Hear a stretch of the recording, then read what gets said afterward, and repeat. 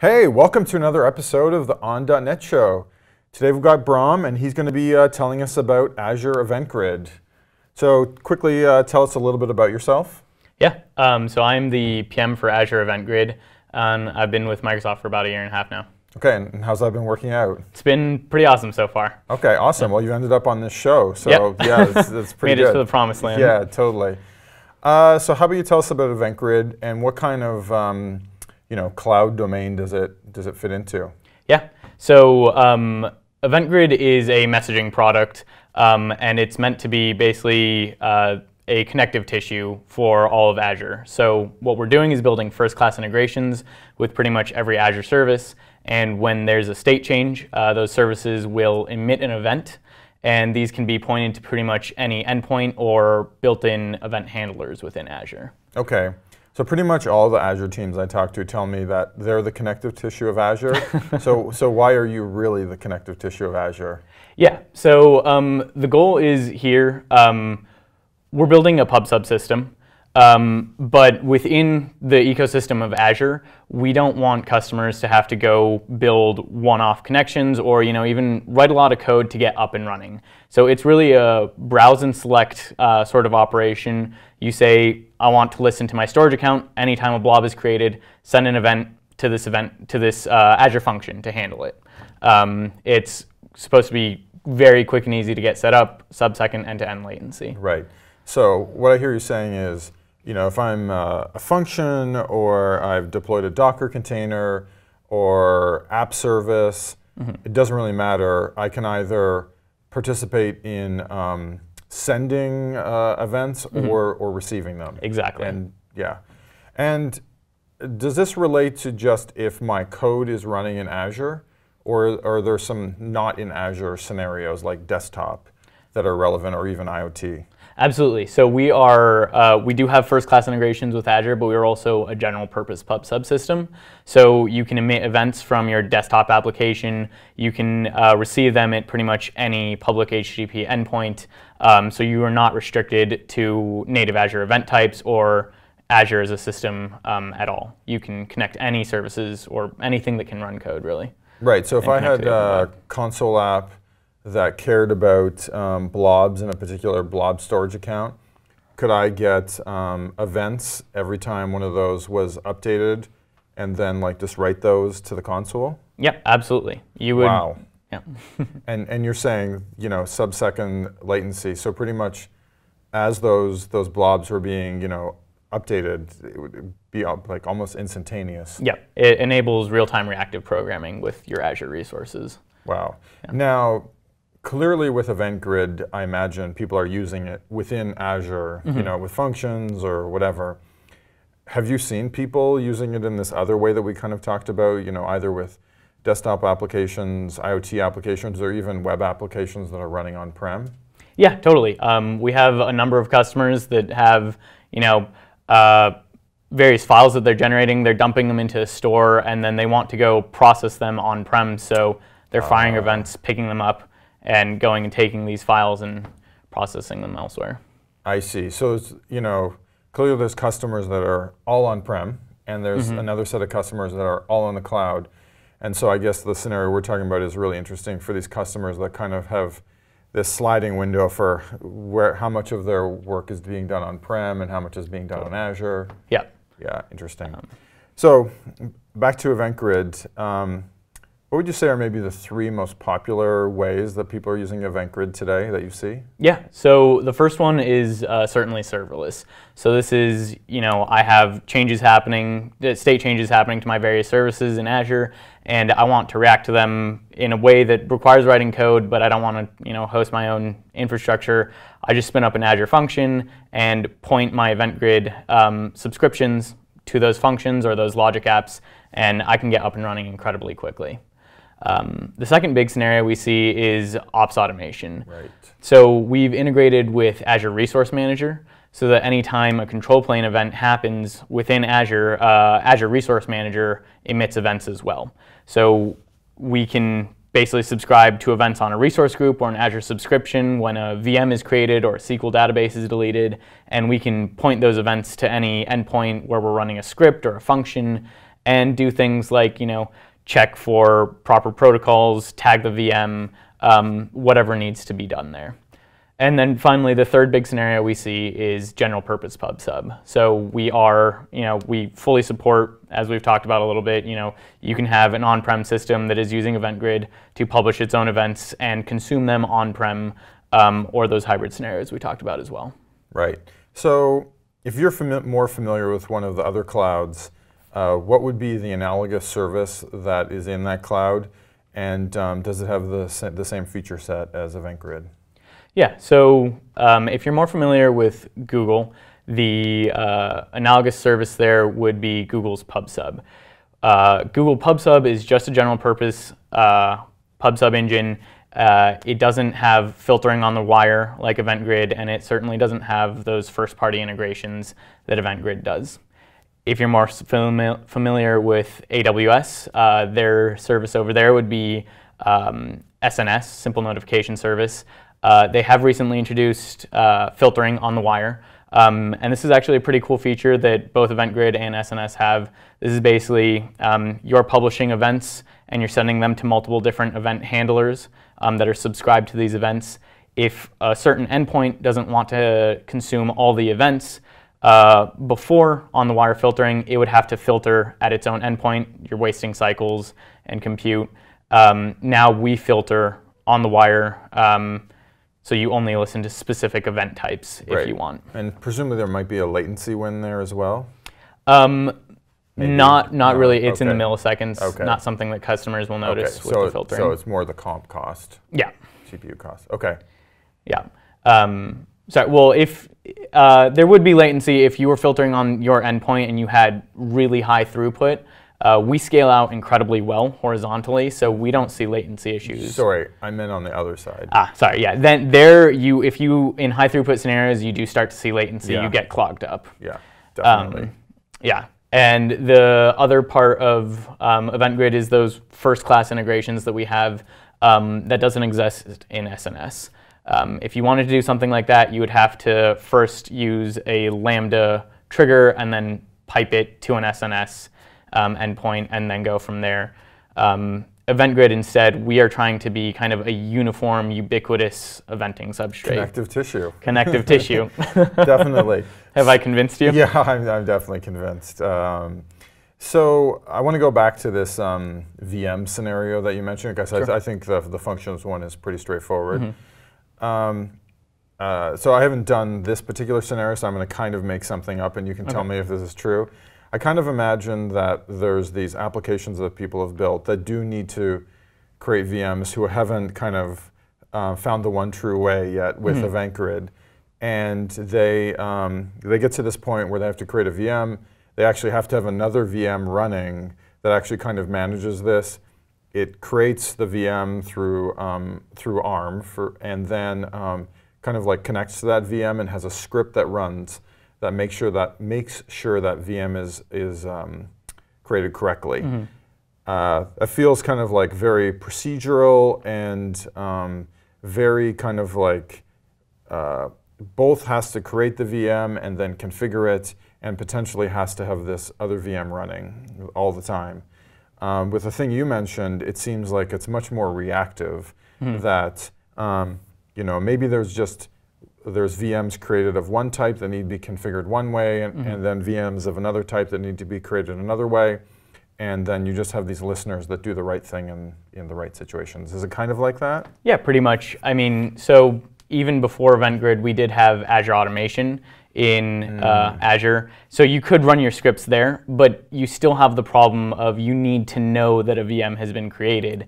You have to actually send something to that script and trigger it. So with EventGrid, now you don't have to have prior knowledge. You don't have to make sure you're hitting the right script. It will just listen to all control plane events coming into whatever resource group or Azure subscription you pointed at, and anytime a VM is created, you don't really have to do anything. It'll just trigger that automation script. It'll run the script and tag the VM, send a message to a Slack channel, whatever you really need. Yes. Teams. Can you tell me, some of this feels a little similar to queues, which is obviously this existing feature in Azure. Can you compare and contrast? Totally, yeah. I mean, at a high level, the big difference is that a queue is push-pull semantics, and EventGrid is push-push semantics. The other big difference is that queues we put them out there as a general tool, and you write your own code to push things to it, you write your own code to pull from it. While you can do that with EventGrid, you can get up and running and use our first-class integrations without needing to do that. And in fact, one thing we're actually working on is actually a queue integration for EventGrid, so you could push your events, your native events, to a queue. So if you have a scenario where you're not up all the time to receive these events, you could wake up, look at your queue, say, oh, EventGrid has pushed some events to my queue, I'll pull them now and consume them. It's a little bit like when you land in the plane and tune your phone on, and then all of a sudden, like all these text messages. Totally, yeah. It also works for buffering scenarios if you can only handle certain throughputs for spiky workloads and anything else. Makes sense. Yeah. So I'm guessing that there's a Visual Studio story for this. Yeah, absolutely. And maybe even for .NET. Mm-hmm. So how about we take a look? I think you've got a sample here. Yeah. I guess before we dig deep into it, can you show me, is there a Nuget package that people can look for?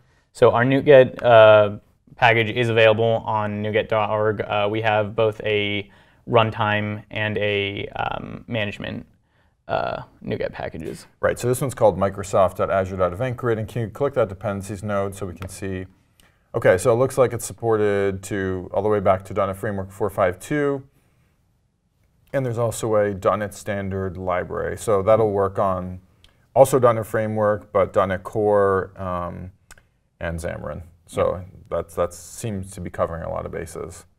Absolutely. Nice. Okay, let's look at Visual Studio. Yeah. So what we have here is a pretty simple sample. It's just using our Publish SDK. It's connecting to an EventGrid topic, and a topic is just your entry point to EventGrid if you're publishing your own custom events to EventGrid. And we're just publishing a very simple new employee event that I have here created. We can go over to the Azure portal and create event subscriptions on this topic we're publishing to, point them at a function. I can show you how quickly this happens in real time. Yeah, please do. And we can actually go consume those events. So this is the function that we're interested in sending our events to and handling them from. So we just need the endpoint URL for this. I'll copy that. And I have in this tab our EventGrid topic. So this is just a DNS endpoint that we have the keys to send our events.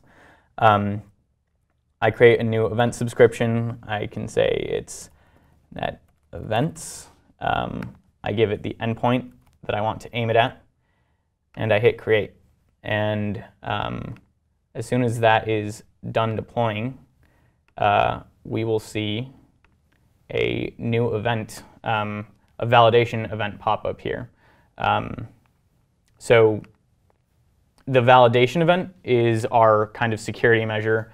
What the validation event does is so EventGrid, in a way, because we have massive fan-out capabilities and very high throughput, is kind of the world's largest DDoS scanning. I thought you were headed that direction. So the first thing that our code is going to do here is actually handle a validation event that we send every new endpoint that we register. So we're just going to look for that validation event, and when we receive it, we're just going to echo back the validation code, and that just means that I own this endpoint. Is it kind of 2FA for EventGrid? Yeah, in a way. Okay. Definitely. So it seems like we have to use 2FA for basically everything these days. Yeah. So our script here is set up to actually handle a number of different event types. I'm just using an if check to see if we're having a validation event, a blob created event, or this new employee event. So this is just a really simple function that could handle a bunch of different event types being thrown at it. So if I open my log and then I go back to my Visual Studio project, I can just hit this endpoint with with an event that we're spitting out, and we'll see it appear pretty much instantaneously on the other end. Okay, so this is the side that's sending the event, is that correct? Yeah, we're sending the event from Visual Studio.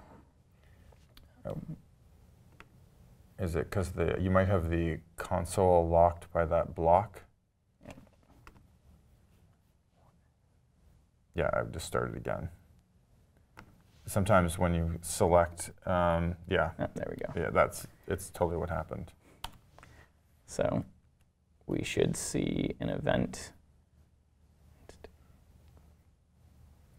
Wow, I've ran this. We have our event subscription here.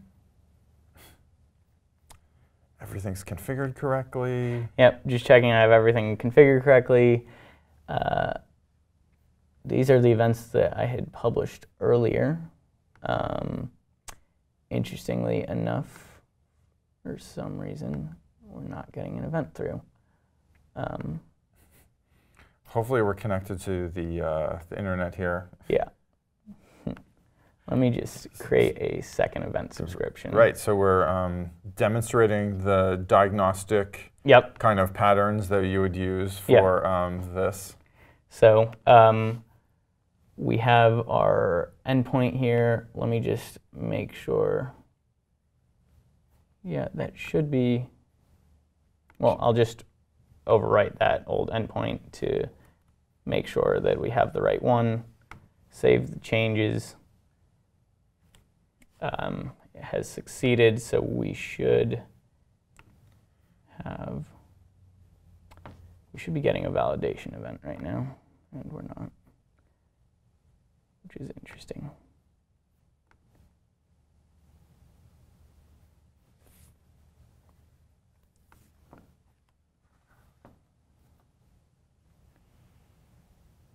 Okay.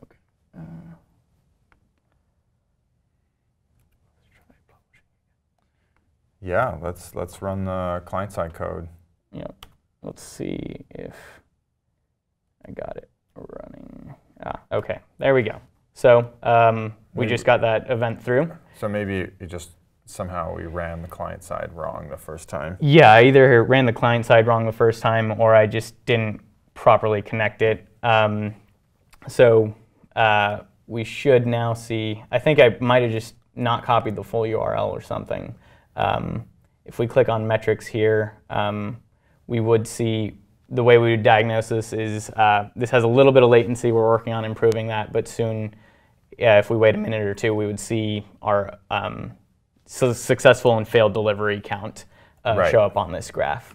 But all we did was we matched our event type as our new employee event, and we wrote to the console their name, who they're reporting to, and their email here. Obviously, we could do much more interesting actions on receiving an event. Totally, but this kind of demonstrates the fundamental. The fundamentals, yeah. Yeah. Awesome. Yeah. Right, so this is obviously live in Azure. Mm-hmm. People can go and use this today. Yeah. So, so they obviously would download the Nuget package, but from an Azure standpoint, do they create a new EventGrid subscription? Is that kind of what happens? Yeah. So there's a couple ways to use it. So if you want to send your own custom events, first you would create a new topic. And this pretty much just gives you your entry point into EventGrid. You just give it a name, a resource group you want it to live in, and what location you want it to be in. Right. And now you can send all of your events from different sources or a whole bunch from a single application to this endpoint. And then once you have that topic, you can go create event subscriptions on it. The other option is if you go to a storage account, for example, you will actually see EventGrid as an option in your resource menu here. So that would be that blob scenario I talked about earlier. Yeah, exactly. And here you just create new event subscriptions. You again point them to whatever endpoint you want, and you click create. And now anytime someone creates new blobs or deletes them in this storage account, you get an event fired to this endpoint every single time. Awesome. Yeah. Okay, well I think we've learned quite a bit about EventGrid today. I certainly think I've picked up enough knowledge that I could use that. Amazingly enough. Any closing thoughts or resources that people can look at that you'd like to share? Yeah, so azure.com/EventGrid takes you to our product page where you can view our documentation, learn more about it. And we're very excited for where we're going in the next year or so. We're working quite closely with a number of people's favorite product teams in Azure to have more and more integrations. So it's only going to become a more powerful tool as we go. Right. Awesome. Yeah. Okay. Well, thanks for coming by, Bahram, and telling us about EventGrid. And this has been another episode of the On.NET Show. Thanks for watching.